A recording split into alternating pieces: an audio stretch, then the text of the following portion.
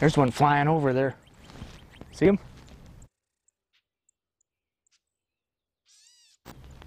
See that pattern on his wings there? That black bar, and then he's got that grayish white underneath there. An eagle's wings will be all solid black underneath. There won't be no grayish underneath there. Tell you what, let's freeze the video here and you can have a close look. There, now you can see. Very beautiful thing to see when they're close up. But that's one way you can tell that it's a turkey vulture and not an eagle or something. Still another way to tell, a turkey vulture will have his wings up in a shallow V like this. He won't have them straight across like other birds.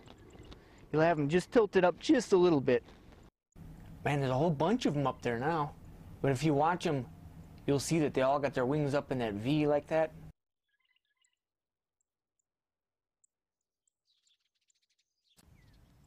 Another way to know it's a turkey vulture, see how he rocks from side to side like that? Any other bird won't do that, he'll just fly straight. And just like that, very typical of a vulture flight.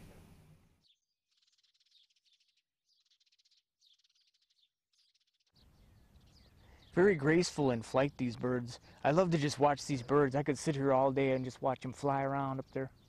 When you see a whole bunch of vultures flying together in a group, it's called a kettle of vultures, not a flock of vultures. Besides that, a vulture's immune system works 9 times faster than ours. All right? So a human, we catch a cold or a virus or something, it takes us about 4 days to get it and get over it. A vulture, he'll do that in 11 to 12 hours. You notice they never seem to flap their wings? That's because they ride thermal updrafts. A thermal updraft is when you have the cool night air, then in the morning the sun comes out and heats the ground, and that warm air rising up from the warm ground creates a thermal updraft. We call them thermals for short. The vulture can sit on these thermals and never have to flap his wings, and the rising current of warm air is strong enough to hold him up and even lift him up higher for more altitude if he needs to. And when he's done searching this immediate area for food, right here, all he has to do is ride that thermal higher and higher till he has enough altitude. He can glide over the trees over to the next thermal, and he can start to ride that one and sit on top of that one and look for food. They're very graceful in flight. Just to watch these birds fly around is a lot of fun. They're like the blue angels with feathers.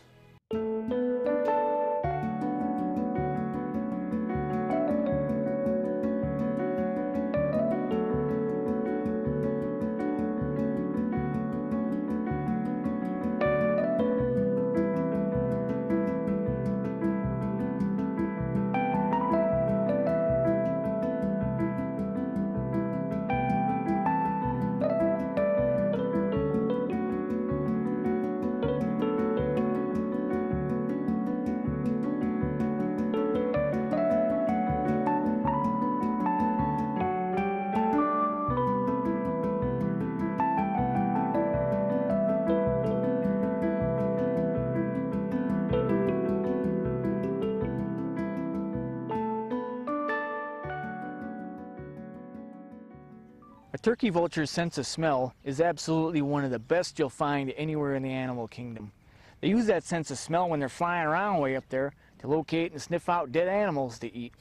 Now not only can they smell him, but they can also see him, because their eyesight is a lot better than ours. Their eyesight is excellent. They see a lot more detail than we do. I guess you could say the way we see things is like regular TV, and the way he sees things is like high definition TV. Everything a vulture sees is in high definition. That would be cool to be able to see like that, high definition world all the time. The way that works is in any animal's eyes, you'll find these light receptors. The more of these light receptors you have in your eyes, the more detail you see things in. It's kind of like the megapixels in your camera. The more little dots you have for every square inch, the more detail you see. Now if I have a square this size and I only have 4 dots in there, we're not going to see too much detail. But if I put thousands of little dots in there. We're going to see everything crystal clear and in perfect detail. And that's the way the vulture sees everything. High definition TV.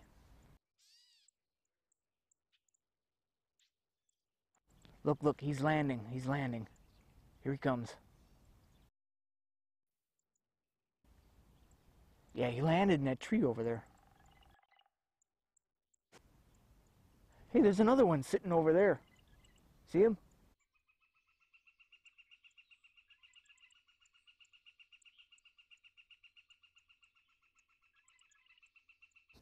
Yeah, he's just sitting there relaxing. I'll tell you, a vulture is very good at relaxing. Relaxing is something a vulture does very, very well. This is a bird who knows how to just chill out and hang out and be cool.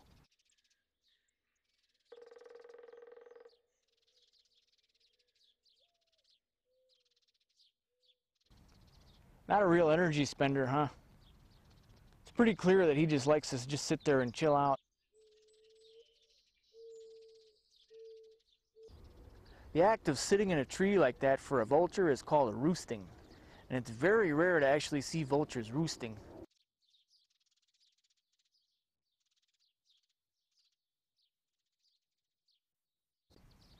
That's all great, but I want to get a closer look at him, and I think I know a pretty good way we can do that.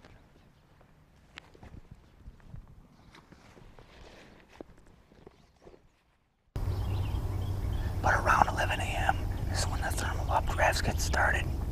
And that's when they take to the air. And they get started in their search for food. While we're waiting, there's lots of other animals we can watch. There's a blue jay out there.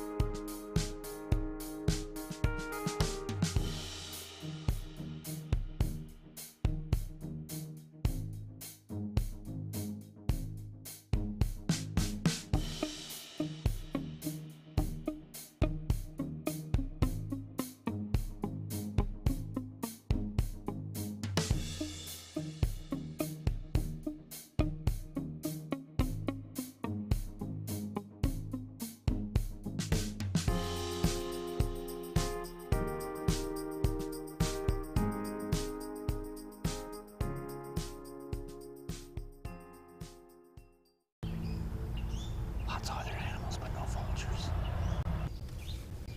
And one just flew over. I saw his shadow. Whenever you're standing outdoors and a huge shadow flies over you, chances are pretty good it was a vulture. They block out a lot of sun. He's got a 6-foot wingspan. He's a huge bird, and they block out a lot of sun.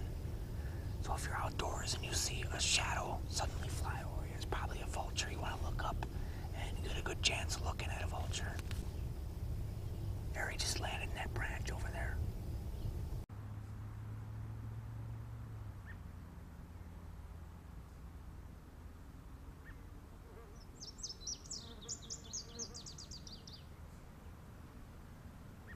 Man, look at him, a magnificent bird, awesome bird.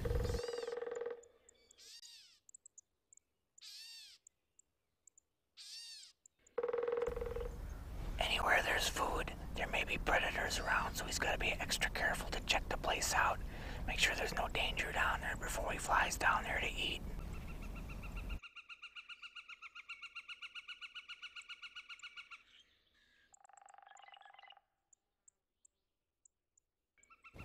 He took off from this branch.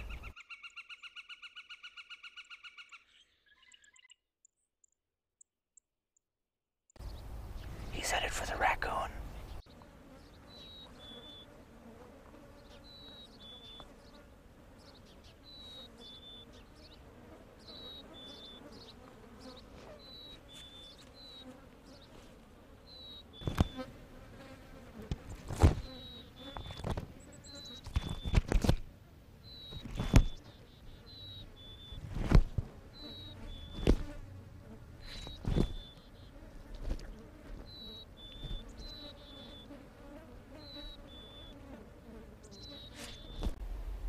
Oh man, that is rough.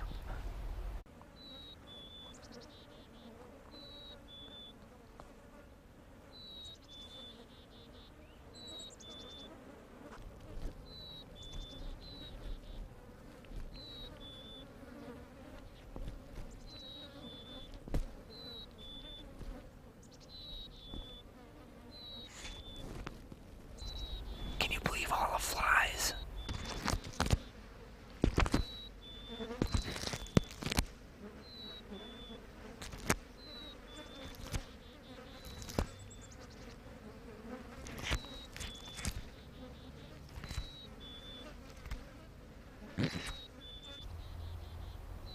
Now a vulture's beak is not very sharp or strong.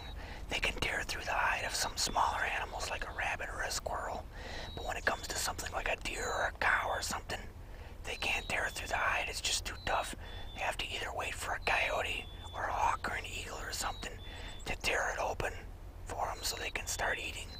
Or else another option for them is they can wait for the decomposition for another day or so for it to decompose a little bit more.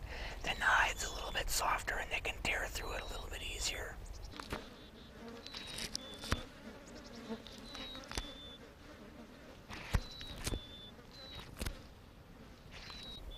Maybe that's where people get the idea that vultures like their food rotten. Sometimes they're seen sitting up in the trees while there's plenty of food there. It appears as though they're waiting for the food to decompose, but it's actually they can't tear through the hide, so they have to either wait for a coyote or something, or they have to wait for it to decompose a little bit more so they can tear through the hide.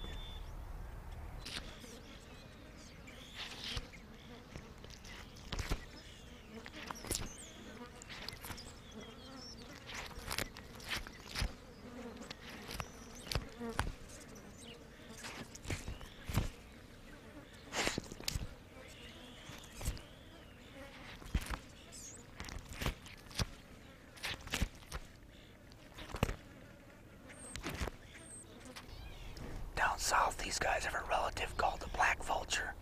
Now, the black vulture, his sense of smell is not as good as a turkey vulture's, and it's been said the black vulture likes to watch for turkey vultures and then follow them to a dead carcass. When the turkey vulture gets down there, his beak is not as sharp as strong as the black vulture's, so he'll wait for the black vulture to come and open the hide so he can eat as well. I guess you could call that teamwork.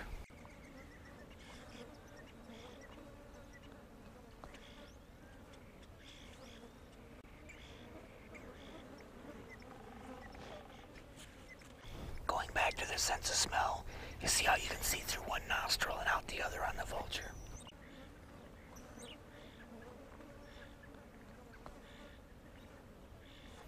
There's not so much as a membrane or a flap of skin in between the two nostrils. I know some people that have the same thing, except that it's with their ears.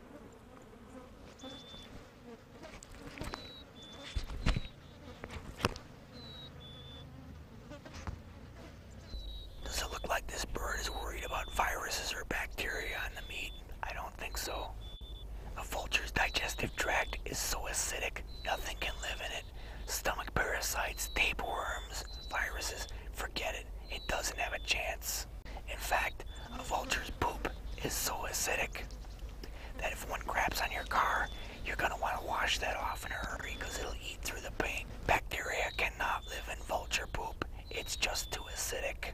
You don't have to worry about them ever spreading disease. It's just too acidic. Nothing can live in it. Human poop, on the other hand, is full of bacteria. Hepatitis, E. coli, cold, flu, measles, mumps, chicken pox, all that stuff. Any disease you ever caught, you caught it from another human. The vulture, he had nothing to do with it.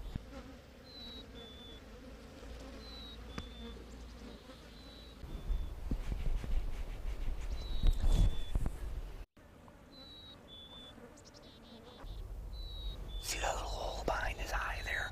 That hole in his head? That's actually his ear.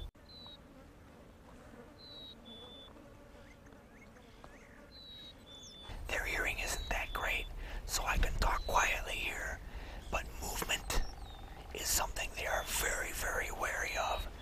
That's why I'm sitting in this blind here. I built this thing here so I can sit in here. I can change batteries on the camera and stuff like that. If I didn't have this blind, any little movement that I make, they would see it and they'd be out of there. They'd fly off in a hurry. Looks like he's found the liver. The most nutritious part of any animal is the eyes, the liver, and the brain.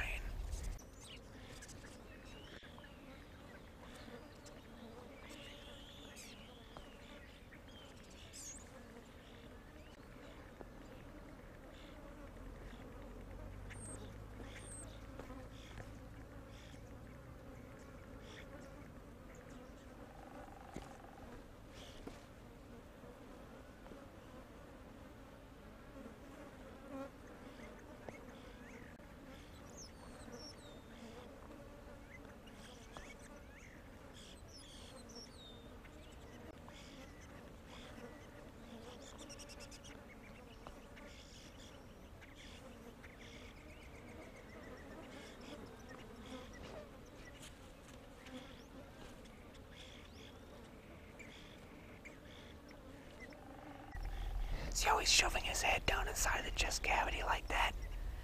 That's why they evolved the bald head. When you shove your head down inside of a dead animal every day, you want to have as few feathers on your head as possible, because if you have feathers, that would hold the moisture, causing fungus, itchy, mold, mildew, all kinds of stuff. Who needs it? It's better to be bald so that the moisture can evaporate, allowing fewer diseases on your head.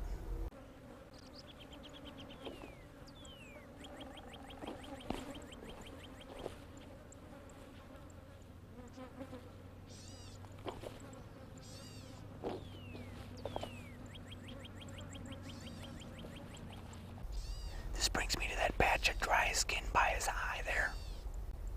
I don't know how much research has been done on this, but I've looked it up and I haven't been able to find anything. But I'm wondering, is that some kind of a visual attractant for attracting a mate? Vultures are non-sexually dimorphic. What that mouthful means is that you can't tell the male from the female by looking at him. So I don't think it's got anything to do with attracting a mate. I mean, if I saw a girl with that by her eye, I'd tell her, honey, I think you should either see a doctor about that or lay off the eyeshadow. You got it on a little bit thick.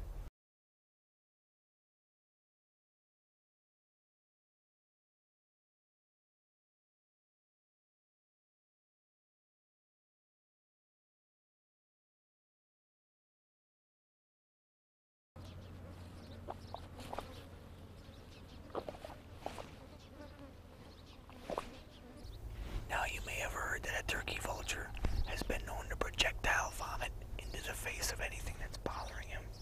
Now, I've been working with these birds for about a year now, and I've never seen them do any vomiting at all.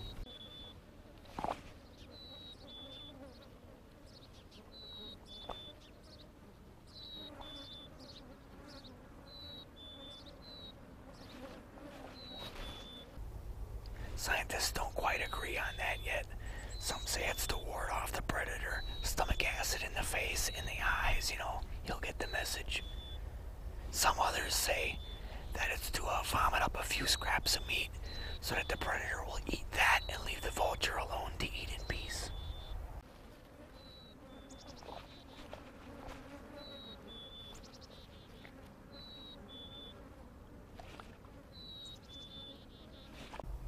Some Some others say that it's because he's eaten too much already and he's too heavy. He can't fly away to escape the predator, so he vomits up a few scraps of meat.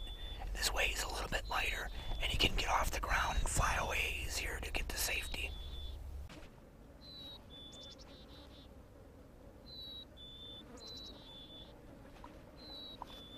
Now this much I know for sure, the vulture is not a street fighter. I've never seen them stay and defend anything.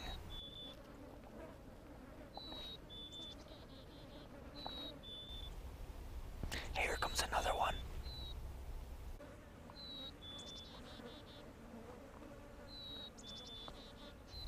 And another one.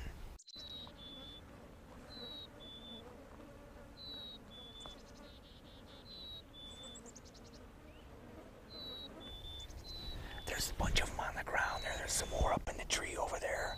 They're just vultures all over the place.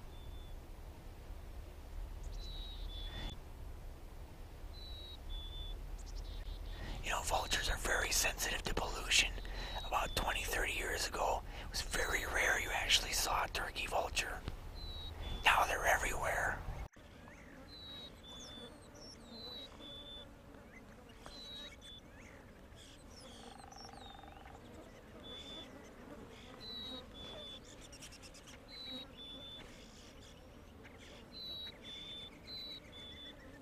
Now you probably already know that turkey vultures do not hunt. They may eat the odd insect at times, but that's about it for their hunting.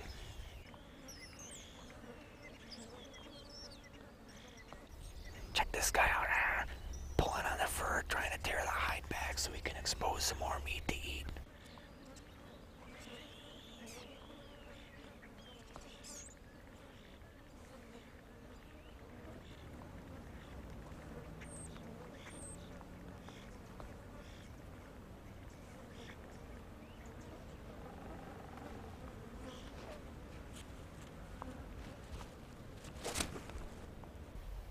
See that?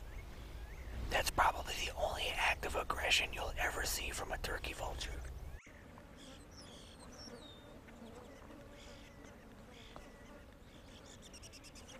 The more aggressive bird always eats first. One dominates, the other one backs off. That's about all there is for aggression among these birds.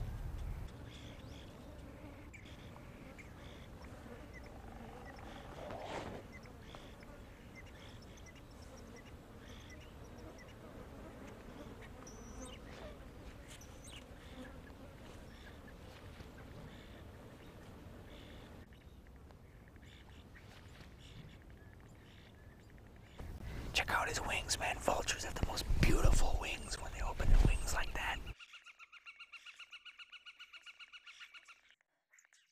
They sit with their wings open like that so the sun can shine on his back and help to warm up his body temperature.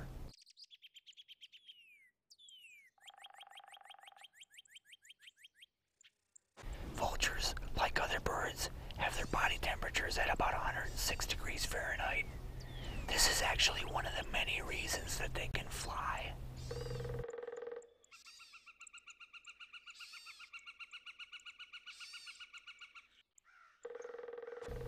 Because of their warm body temperature, chemical changes take place in their muscles faster, so they can generate more power and they can generate more lift and get off the ground easier. That's one of the reasons that the birds are able to fly.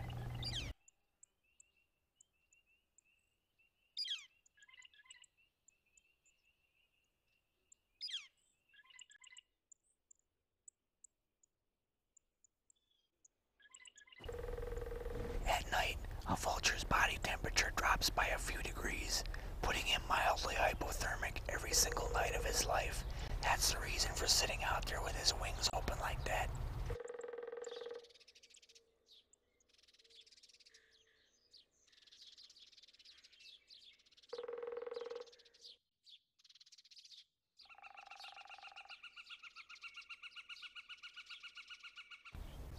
Vultures have been seen soaring at 10,000 feet.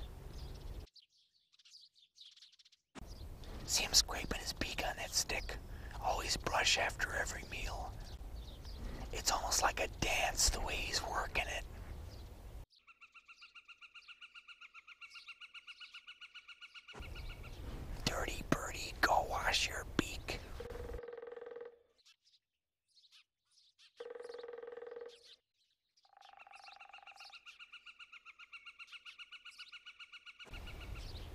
there he goes.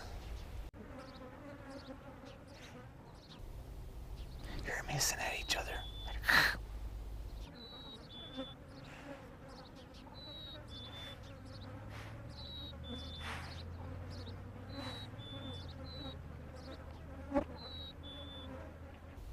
That's pretty much it for sound for them. There's no chirping, no singing, just hissing as a warning and grunting during courtship. That's about it.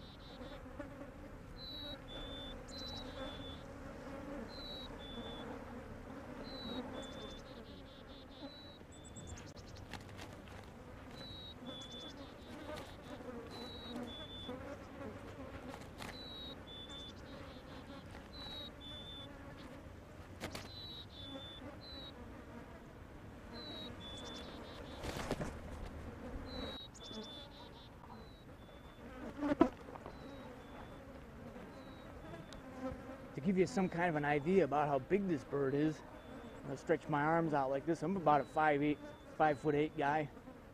So with this camera overlay here, we take these two pictures and we overlay them just like this.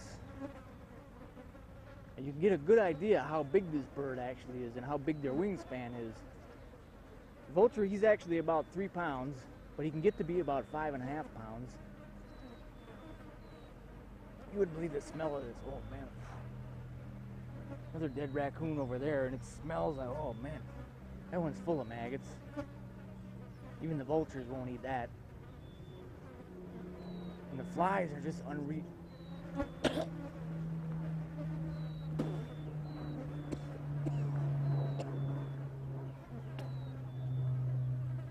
Fly just went down my throat. This stinks, man. I gotta get out of here. I gotta get away from here. Too much for me.